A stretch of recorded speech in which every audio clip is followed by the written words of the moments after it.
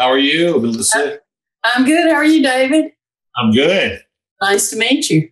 Where are you calling from? You think I have a little bit of an accent? Yeah, just a tad.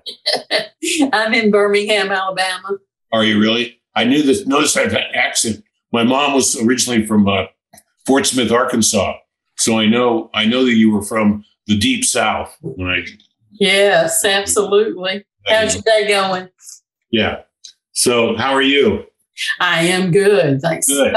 Thanks so much for taking the time. Oh, my pleasure. So you're not wearing the top hat, and that was going to be my first question. Oh my God! Well, no, that top hat's for stage. These are the hats that I wear when I do. Okay. So all of these years and no solo album. All these years and no solo album until now, you know. Yeah. Well, so why? I think that there was a couple of reasons. One, I had felt satisfied with doing Toto records all these years. I really felt the satisfaction of getting out my solo efforts to the best of my ability with my band as a vehicle. And then my mates in the band, Steve Lukather and Joseph Williams, started both working on their solo records right before COVID hit. And so they were working on them in the meantime, and they were urging me, trying to get me to do a solo record too. And I said, well, I've just been fine with the Toto records. And they said, no, you need to get this other side of you out, you know, the stuff that I was playing them. It's on my EP here.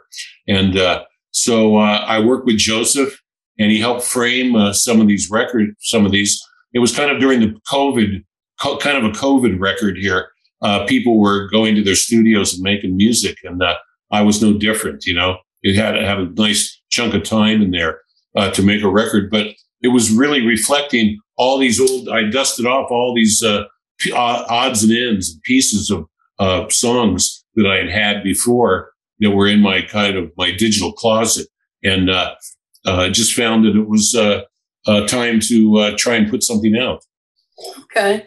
Was there any particular theme or for the music or anything, or the song? There wasn't. It was just another side of me, you know, just trying to show another side, and a collection of songs. I really didn't have a theme until I had always had this title in my head for a solo album called Broken Toys.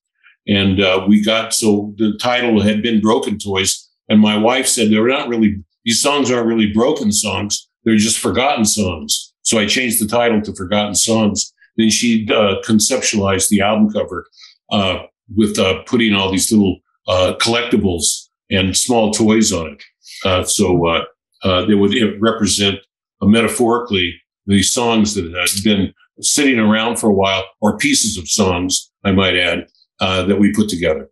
All right. Well, I enjoyed it. I'm glad. Yeah, I thought it was very nice. Yeah. One of my favorites on the record is Lucy. That seems to be a lot of people's favorite. Really? Funny. That's funny. It is. People have this. If people listen to the whole album, they say, "Yeah, but I like that Lucy." You know, you must love jazz too, huh? I do, and perhaps Miles Davis influence there. Yeah, you know, Miles Davis played on a Toto record at one time. It's called "Don't Stop Me Now" on the Fahrenheit album, and we got him to play a solo on it. So I share that. You're a kindred spirit when it comes to enjoying Miles Davis. Oh, yeah, that's nice. That's nice. And now, is the first time about a high school sweetheart? Yeah, that was about my daughter and about her coming of age and trying to find true romance here. And that was one of the first records of songs that I did on the record. It was from you hear in the very first 4 bars is really the demo that I was making at the time. And Joseph Williams came in and helped produce the rest of it, and helping me put players on it and realizing it into a record here. So and my daughter does a little step out cameo on it too. she sings the high part, and that was a real special treat for me. She's in the music business. Also, she is. She in the production area, or she's up in Skywood. I can't talk about this, but she's recording today, and she's produces video game music with symphony orchestras, using symphony orchestras. So she's involved in the administration and the hiring of these big orchestras to do video games. And so we're kind of connected, you know. Her office is right next to my studio. So she actually, the story's charming. She snuck in my studio with my engineer and put that vocal on without me knowing it, and kind of gave it to me like a surprise gift, which I was kind of flustered at the first time. Like, what are you doing overdubbing on my songs? And then I heard it, and I was just, a tear came to my eye, you know? Oh, yeah, that's very cool. Very cool. Proud dads, you know? Yeah. So what were Michael McDonald and Don Felder's contributions? That was on Spirit of the Moonrise. I wanted someone, I heard a higher voice in there, and I wanted someone to sing it with me. And I called Mike McDonald, so he sang the choruses with me. He just said yes immediately, and I sent him the track, and he sang the choruses, and then he did some high step outs at the end of that one that you could hear and clearly hear it's Mike McDonald. And then, which I'm really thankful for. And then I did the Queen Charade, which is kind of my Stonesy kind of rock and roll song. And I asked Don Felder, who's a friend of mine, I work on his records, and he said yes immediately to playing slide guitar, because I wanted that kind of rock and roll, authentic, really good. And he's a fantastic guitar player, but he really plays great slide too. And so I invited him to play on the record, and he did without hesitation. Yeah, that's nice. You probably don't know, but would you think you'd chosen another path if your dad wasn't a musician? I think so. I think I would have probably enjoyed wanting to be in music, but I think that the journey there, I wouldn't have had the insight on what it takes, how high the bar is set to be a professional musician, if I hadn't had my dad taking me with him to sessions to see how professionals, that level that they play on. So I think that was he planted the seed for sure. Yeah. And that didn't scare you, I take it, when he took you to. It frightened me to death. You know, I thought, how am I ever going to get up in that league? My dad says, you just got to keep practicing and just hang in there and keep working at it, you know? Like they say, the first 1,000,000 hours is the secret, you know? I was just totally blown away when I found out your dad handled the production for The Way We Were. Oh, yeah. Yeah, and he produced that and arranged it. And I got to play on it. That's me playing on it. Not piano. I'm playing electric piano on it. But that was quite a record, magnificent record. I think that was done in like one or two takes, you know? So that was fantastic. Mm. That's probably because of Barbra Streisand, and she's so very professional. Oh, yes. And my dad is so professional. You know, my dad can go in and get things in one or two takes. And same with Streisand. That was the magic of growing up in the industry, is seeing that a lot. I saw my dad work with people like Ella Fitzgerald and Ray Charles and different people, and to come in and see them get performances quickly. Because I'm used to, when I do vocals, I'm struggling all the time, trying to get them to sound good and everything. So to hear a Titan like Barbra Streisand sing was just like, she had a voice like an angel, you know? Yeah. Well, you were a musician, of course, before you got Toto together. Uh-huh. So was this, how did that come about with Toto? Were you friends first in high school, or? We were in a high school band together. When I was 15 years old, I joined Jeff Porcaro's band, and it was a great band. It had horns. It was like Blood, Sweat, and Tears meets Sly and the Family Stone kind of thing. And so we were all trying to be, had in the back of our heads that we wanted to be session players, but we were just playing in high school at the time. So we decided we wanted to form a band when we got out of high school, but we wanted to get experience first. So we decided the best road was to start doing sessions and get experience to leading to our band, which we formed probably, let's see, in 72, 73, 74, 75, 6, 7, 8. 6 years later, after we got out of high school, I think we formed Toto. And that was just from our band friendship and trying to play music like we remember having fun with the music. And so we just wanted that feeling again. And we had grown up,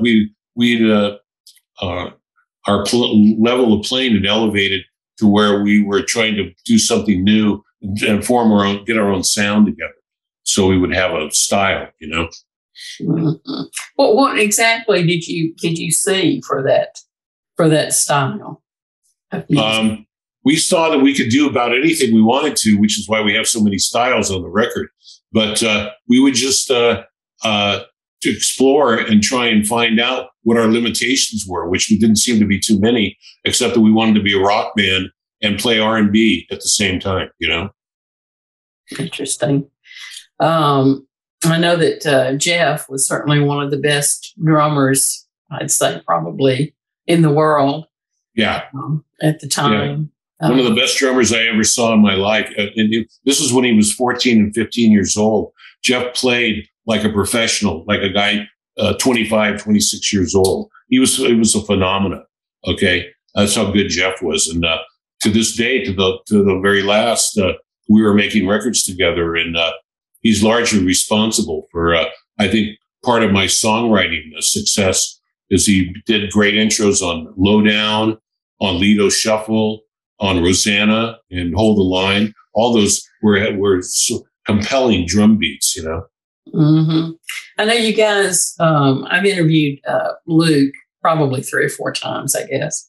And we've talked about this that the band faced criticism pretty early on. Oh, yeah. Yeah.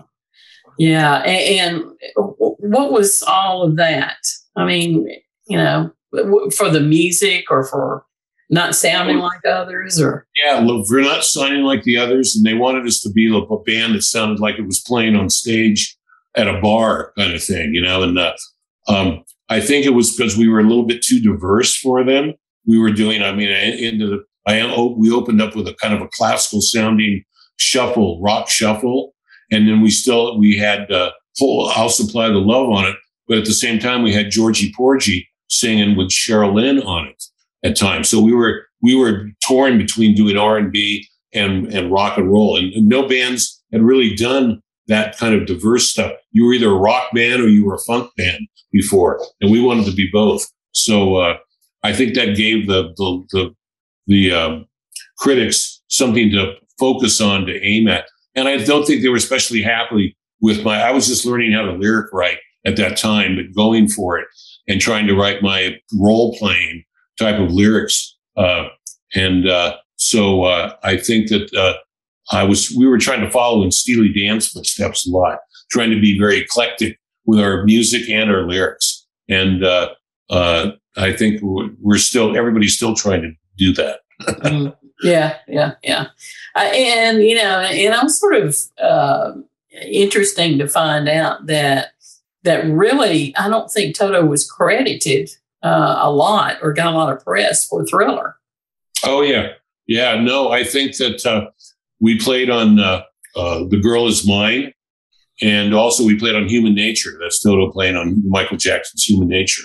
And I think that it was a great experience, and I think that we were credited. I think Toto's pretty known now for playing on Thriller. That wasn't back then, but now it is. And people have, because of the internet and technology, people know a lot more about musicians than they used to.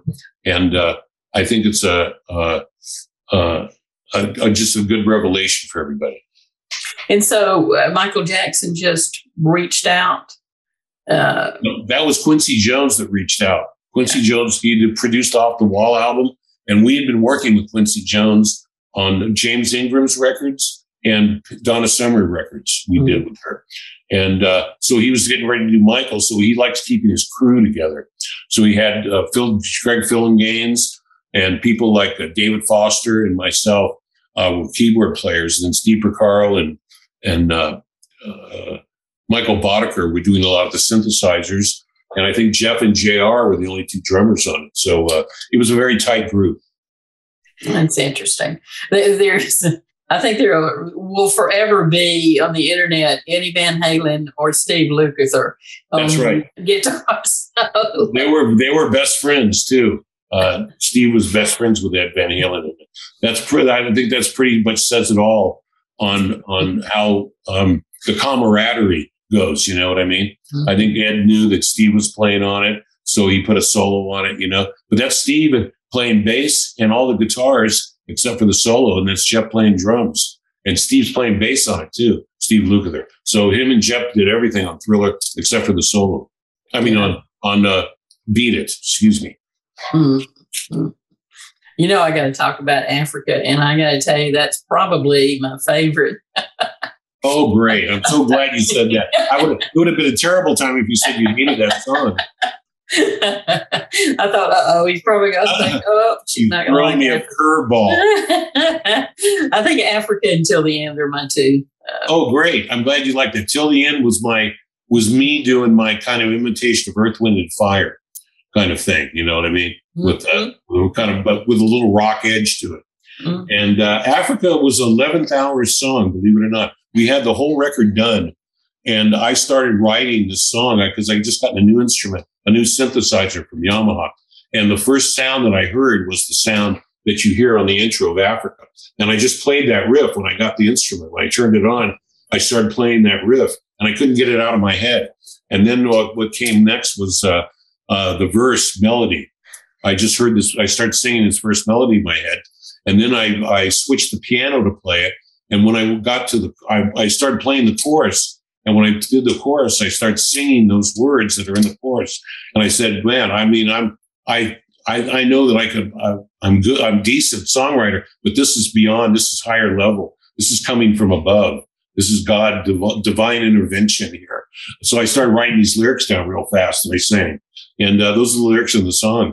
And we made it from scratch, the song. We made a loop. I wanted Jeff Porcaro to be co-writer on it because I wanted him to arrange the percussion on it and make it so special that it would be hypnotic, that it would last repeated listening. So he came up with all the drum grooves on it. And we layered it. We made a loop like the Beatles used to do, where we had analog tape wrapped around the studio, around these microphone stands to make the tape loop. And then we overdubbed all the individual instruments on it. And it just came out as it was a magical experience. And so, though, a couple of guys thought, with some maybe Serengeti or something. I know. Oh, Bill, I got toasted for that. I got roasted for that. They were like, people in high school can't understand these words. And I said, well, I went to college, so I'm writing for college level people, you know. And I got a lot of shit over that, you know. And plus, they said that I should save this album. I should save this song for my solo album. That's a nice way of saying it's not good enough for the album. It's not really good enough for the album, you know. So it's so unique that it's done what it's done today, considering it was barely going to make the record, you know. Mm-hmm. And surely you said "I told you so" when Weezer came along. Oh yeah, I told you so. I didn't have to. That said it right there, you know. I was interested to find out that you played on "We Are the World." That must have been an interesting experience. Yeah, I think when Quincy got that call, he put it together with Michael Jackson and Lionel Richie, and he invited everybody to play on it. And of course, we were in Quincy's part of Quincy's team, so he invited us, me and Steve Porcaro, to go and play on it. We put some little African kalimba stuff on it at one point, and it was that was a magical experience. And to have all those people doing for a just cause was really heartwarming. Yeah. So what are some of you've got like 5-decade career as a musician. Yeah. So you're bound to have at least one or two favorite memories of absolutely your career. I think the Girl Is Mine we did for the Thriller album it has Paul McCartney and Michael Jackson singing a duet on it. And so when we went in the room, there was George Martin and Jeffrey Emmerich and Paul and Linda McCartney and Michael Jackson next to him. So it was kind of a pinch me moment. I had to like snap out of the fog. I thought I was just kind of starstruck a little bit. And sometimes you got to just pinch yourself and go, you got to work. We got to go back to work here and make this record here. So that was definitely one of the most memorable occasions, you know? Yeah. Wow. So Toto's on tour and you just made an appearance. Toto's on tour. I just made an appearance in Amsterdam at Sigadome, which was sold out 17,005. And I don't usually go on the road, but this was a special thing. So I flew out there for that show. Mm. So how is your health? My health's doing very good. You know, I went through a real bad patch there. I'd been touring for 2 months and it was wintertime in Scandinavia. And between the bus rides and the freezing cold, I got my health. I got very fatigued and exhausted from touring, and it started to borderline depression and anxiety from being on the road. So I had to take some time off and just say, my physician said, you need to hang up your road boots here and just take out some time off. So I did that. In the meantime, Toto wanted to still keep touring. So we found some new younger players to fill the bill here. And now Toto's got a new band called Dogs of Oz. It's called the Dogs of Oz Tour. And it's an incredible band. It's one of my favorite. It's probably one of the best Toto bands that's ever been. I mean, it sounds so much like the record, but they're young kids. There's a young keyboard player for Prince's band, and there's a drummer from Snarky Puppy, and there's a lot of good young energy in the band right now. And I'm very proud of the guys. They've done a great job. Believe it or not, that was the last concert my husband and I attended before COVID. Oh, really? Yeah. They were. I'm not sure if you were there or not in Birmingham. I don't think so. I don't think so. 2019, I believe it was 2019. Yeah, around September or October. Yeah. I don't think I was there. Yeah, I don't think you were there. Yeah, I think I was home. Yeah. Well, I know that Luke says it's still your band, and he's just holding the keys to the car. So it's his band. It's really our band. It's our band. He's really the leader. He's really the unsung hero here, being the leader. He's the face of Toto. He manages Toto. He makes all the decisions, 90% of them. He lets me come in and make a couple of decisions every once in a while just to keep my foot in there. And I'm the musical director, but he's as much Toto as I ever was. And he's very generous with his praise. Yeah, he's a good guy. What's Toto's legacy, and should they be in the Rock and Roll Hall of Fame? I don't think Toto ever thinks it's going to get in the Hall of Fame just because of the politics involved. And we used to get snubbed in Rolling Stone magazine all the time. So when they asked us, when we won all the Grammys in '83, they asked us to do the cover, be on the cover, and we said no. I think we're the only band that ever turned Rolling Stone down and said no on the cover, you know. And so I think they've held that against us for, at least Lukather thinks that they were still on our blacklist for being in the Rock and Roll Hall of Fame. But I don't think we're holding our breath on that one. Have your musical influences changed over? As my musical influences? Mm-hmm. Yeah, I think I'm getting more used to a lot of the bands that are out here changing music and everything. I think I have some favorite artists. Oh, I like Adele. I like Harry Styles. I like singers. I love hearing good singers and with good songs too. I will always be a Sting fan and a Phil Collins fan and a Peter Gabriel fan, but those are older artists here, you know. I think some of the groups coming today are doing some neat things, like Weezer and what's the Dragons? Imagine Dragons. They're doing some good stuff too. And so I try and keep an open mind. I still love jazz and soundtrack music. I love John Williams, what John Williams does. Of course, his son is in my band, Joseph Williams, and we keep the family very close. Yeah. So what else what else is going on with you? Also, on with me, I'm just doing a lot of me is doing interviews right now for my solo record that I just put out. Will be coming out August 19th. Right. Yes. I've been working with Steve Carras for several years. And so that's great. He loves you, by the way. I appreciate that. The feeling is mutual. I thought I've got to speak to David because I'd not met you yet. I really want to meet you, and I appreciate you taking the time for me today. And I think pleasure's mine, and I really thank you for telling me that you like the record, because I would have been heartbroken if you hadn't. I do. I really enjoy it. That's so good. Spread the word, and thank you for helping us support the record. Thank you. Absolutely. Absolutely. Take care, David. Okay, you take care.